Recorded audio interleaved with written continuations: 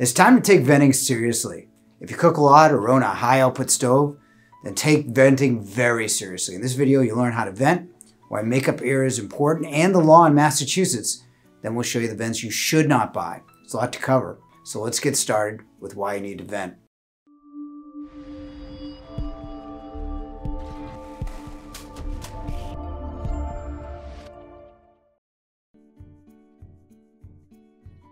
Your range produces nitrogen oxide, carbon dioxide, and nitrogen dioxide, carbon monoxide, and formaldehyde.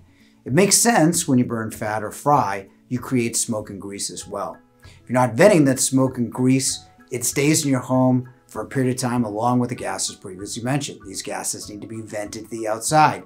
Here's the problem and why it matters more now. When I started at Yale in 1986, an upgraded gas range was a total of 40,000 BTUs, if that much. Many of the ranges are now average 65,000 BTU, and that's not including the high output professional types. At the same time, houses are built with better materials, so air doesn't infiltrate into your house and your inside air doesn't escape to the outside, so those gases from your range stay in your house longer. So let's learn how to vent them properly. Proper venting requires exhaust referred to as CFM, capture area, and acceptable duct run and size. That's it. CFM stands for cubic feet per minute, or how many cubes of air are evacuated out of your house in 1 minute. So when you see 1,000 CFM hood, that is the equivalent of the air in a small room. Capture area is defined by height, width, and depth of your hood. It's crucial for many reasons. Where are the high output burners in that range or range top?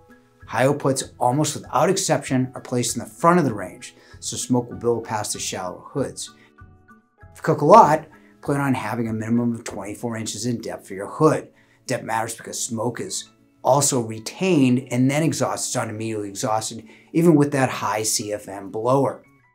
Venting direction is easy. You want to use gravity and run your venting up and straight out. If you're on a wall, then straight back is fine. Venting down using multiple elbows with longer runs will never work because the static flow will slow. That's why downdrafts are such a bad idea. Use the recommended duct size. You also want to have rigid piping as well so grease doesn't collect in flexible joints and cause a problem later. Let's look at venting products to avoid. If we're saying you need an excellent capture area, downdrafts have none. They reduce the static pressure of the vent by adding at least one elbow with longer runs. The over-the-range microwave centralized your cooking and is super cheap to buy. However, it's still only 310 CFM and 15 inches deep. Burners are 22 to 24 inches in depth. You'll love the look of this vent. You slide it out, and the hood works. We also have no capture area with no coverage of the front burners. Most people build a wood hood to align with the cabinet. Looks good, but you lose the capture area. And use the appropriate blower. Most are underpowered. Mounting one of these on the ceiling may be too high to capture anything. In the instructions, they mention 4 to 7 feet off the cooking surface.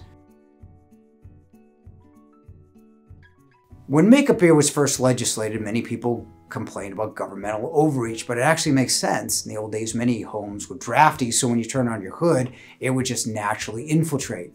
Many homes now are built airtight with better windows and more energy efficient materials. Now air cannot infiltrate. You turn on that 1500 CFM blower, start evacuating large amounts of air. What happens, air will return whether you plan for it or not. That air will be made up from your attic, your garage, your furnace. That's not healthy. For new construction, you can install makeup dampers in your HVAC. Otherwise, the law states 10 feet away from the stove on the opposite wall, so you're not returning exhausted air. Brown inexpensive makeup air kits with smart damper openings when you activate your hood. Every range does throw off some gases you would rather not have in your home. Venting, especially for new construction, is easy. Plan the right capture, CFM, and ducting. With the right venting, you'll have much better indoor air quality. Click the link to download our free ventilation buying guide.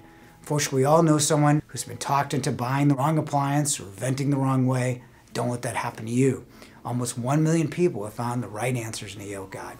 Thanks for watching.